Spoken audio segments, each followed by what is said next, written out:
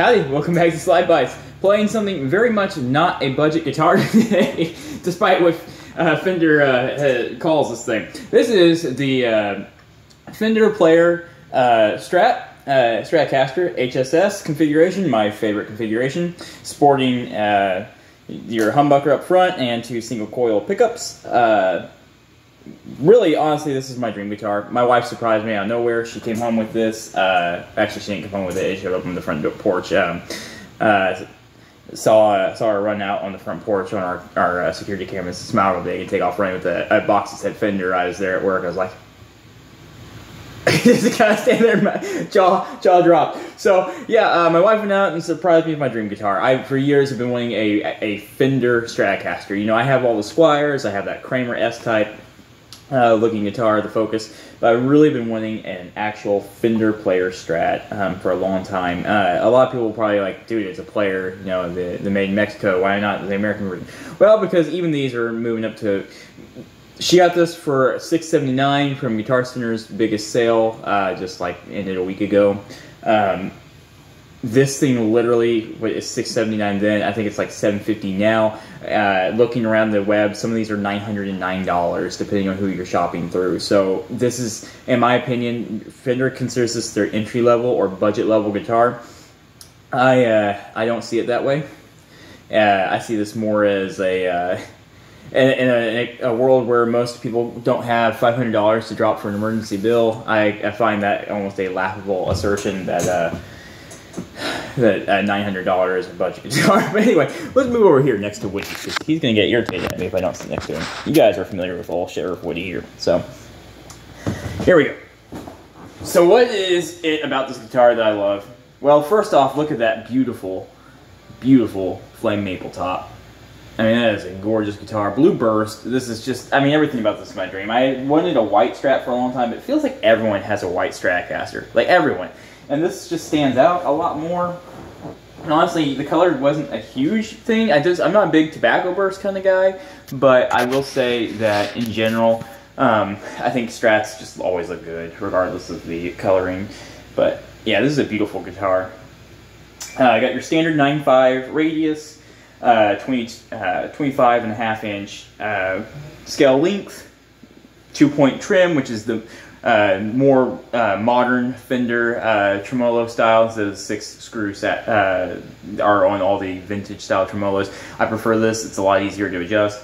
Not that I have any problem with the 6-screw type, the vintage style, because I've been using those for so long now. At this point, it's kind of second hat or second nature or whatever to work on those. Standard tuner is not locking. Doesn't really matter to me. It's not that expensive to put locking ones on here if you so choose. But yeah. Alnico 5 single coil pickups, really cool. That obviously we were discussing that in the last video I did about the Kramer Focus. They went with Alnico 5 single coils and the bridge pickup on that. Very unusual for a guitar in that price range. In this price range, you kind of expect some decent pickups. These are good pickups. I think they sound.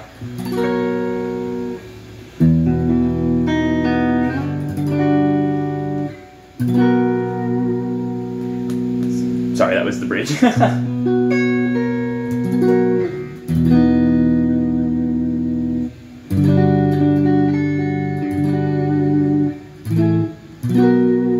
We're playing in double drop D. That is position 4, so we are using the neck and the middle pickup. This is just now moved it to position 5, so let's listen to that.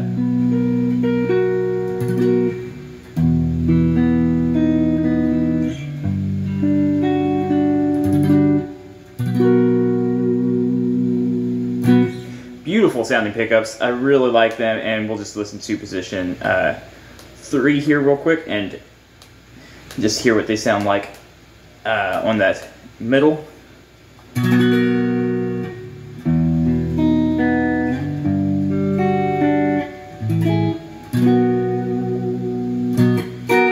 So much clarity, very, very bell-like, and they blend well with the Alnico 2 in the humbucker here, which is very unusual for me. I've never had a Alnico 2 humbucking pickup in any of my guitars.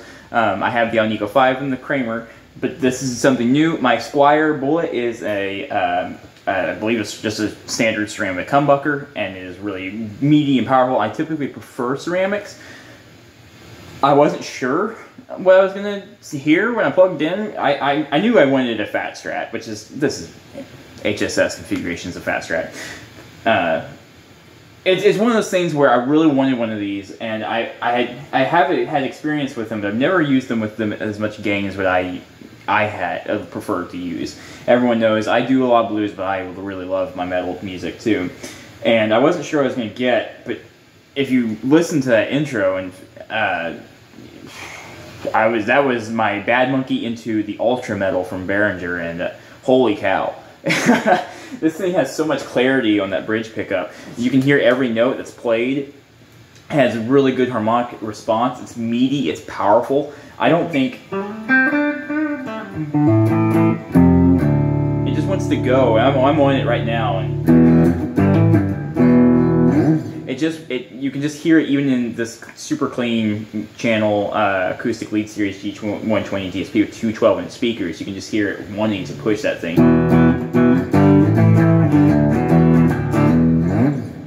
It's bassy, and it's just.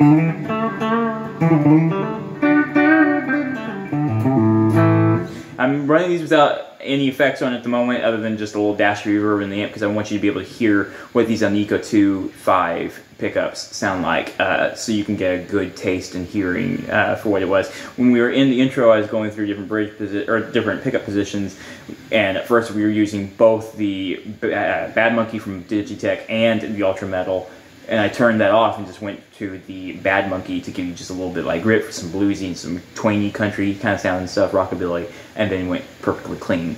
And I think this is why I love Strats so much. They just do everything. There's nothing that they don't do musically, and I love that about them. They're just gorgeous. This is obviously a Mexican-made Strat, and quality was right up there with what I would expect. The only couple gripes I had, and this is very minor stuff, but I was kind of a little jarred that it was like this, was that these frets were not very flattened out, or like, you know, smoothed out to be level with the actual neck. They were, you could feel them as you went down. They weren't scratchy. And there's only one fret on this whole neck that was kind of scratchy. It kind of catch the skin just a little, but nothing cut me. Nothing was like nearly as bad as what I dealt with the Kramer Focus or anything like that. It's just, you could just definitely feel them. They were definitely there. It took me longer to put protective painter's tape on this than it did to actually just take a sanding block and some steel wool and just go down a couple times, and just now it's like perfect. I mean, that is right up there with anything else. But a little small gripe that I wish that had been a little bit more polished through there, but not a big deal. Now it has my own little rolled feel to it that I do to a lot of my guitars anyway. So it probably would have happened regardless of whether those were there or not. So it wasn't a big deal. And the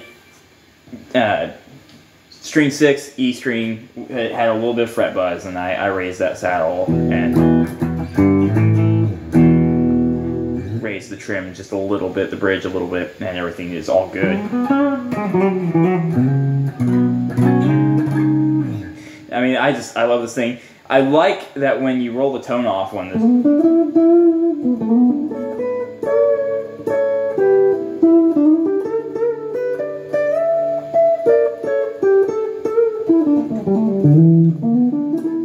it stays perfectly usable. It just stays perfectly usable on that bridge, and that tone is dedicated to the bridge. It's just, everything sounds good. This is a very nice trim system. It stays pretty well in tune. Used a lot, you're going to go out of tune because it's not locking, obviously, but it, for the most part, just little bits aren't gonna mess with anything. We are playing in double drop D, seems to be handling that just fine. I'm not even sure what I'm gonna settle on for tuning on this. It's a 22 fret neck. Again, no real complaints there. I'm usually even happy with just the 21 frets. 22 is just fine. And 24 obviously being, like, for metal guys, just like the thing. But to me, I'm not usually up here doing all the stuff. I'm not that good. Anyway, so as far as I'm concerned, you know, I almost think at first I was like, man, would a rosewood neck have looked better? But actually, no, I think this contrasts and looks so great with the pickups and everything. This is a very nice guitar. I do kind of wish that this back plate had the slots so I could just work on the screws myself, you know, without having to take this whole plate off, but it's not a big deal. It doesn't really matter. Solid alder body with the flame maple top, which is a very thin thing. Yeah, it just sounds good. I'm honestly kind of speechless that it's here. I got this earlier in the week, and I spent 2 hours straight just playing this guitar last night, and I've been trying to play it every night since then. And this neck is a modern C, and it's just so smooth and soft to play. It feels a lot like, it's kind of in between like a Squier Bullet or that Jackson V kind of a feel. It's a very fast, very smooth neck, and it's kind of like a satin, I don't know if it's a satin urethane, is that what they call it? Something like that, finished neck, very soft. And it is a glossy coat on the fretboard, but the actual neck itself is completely satin finished. So it's super soft. Yeah, I just love this guitar, guys. It plays so well. I have no trouble with that. Some people like a different radius on these necks. I think the 9.5 is fine.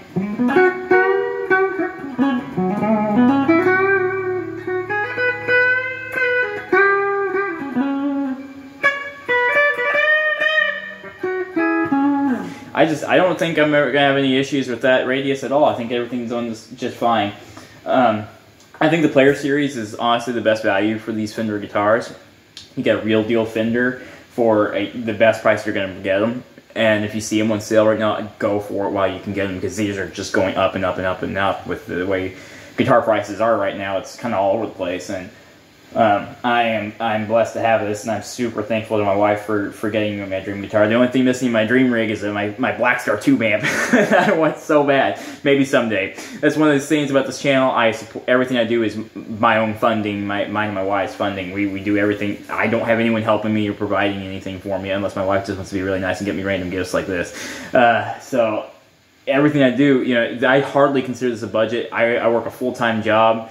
Just like anyone else, I hardly consider this a budget guitar, and I know Fender kind of does, but to me, this is something that if you have the money you can to afford something like this, and you just need a guitar, and maybe you don't need a bunch, it's hard to go wrong with something in the HSS configuration and a name brand like Fender.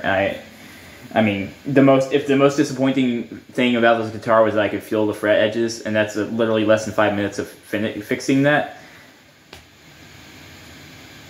This is the highest quality sounding guitar I own. I'm just gonna put it out there. That Alnico 2 humbucker blew me away. I've never had anything that sounds so definitive and with so much definition, so much clarity before, no matter what I do, gain or not. So there is gonna be plenty of playing videos about this guitar, or with this guitar, utilizing it in the future. I've got some more ideas, you know, showing this up ahead or up against other types of guitars like it, and we'll delve into this. This wasn't the video that's planned for this week, but when things like this show up, you just kind of gotta talk about it. So anyway, guys, thanks for watching. This is Slide Bites. This has, you know, been super fun. I'm glad people have been watching the channel and enjoying it. I'm just trying to provide you guys good information on guitars at least a decent price. I'm probably not going to make a habit of discussing guitars outside over $500 because I just don't think that's really or gear over $500, because that's just not really the budget, or what I consider to be budget. I don't consider anything over $500 to be budget. Let's put it that way. So yeah. Anyway, so thanks again for watching Slide Bites. If you like the channel, if I've earned it, you know, drop a like and subscribe. Keep watching for more content coming up in the future. Appreciate you all so much. Stay tuned for more. Keep sharing, partners. Bye. Happy Halloween.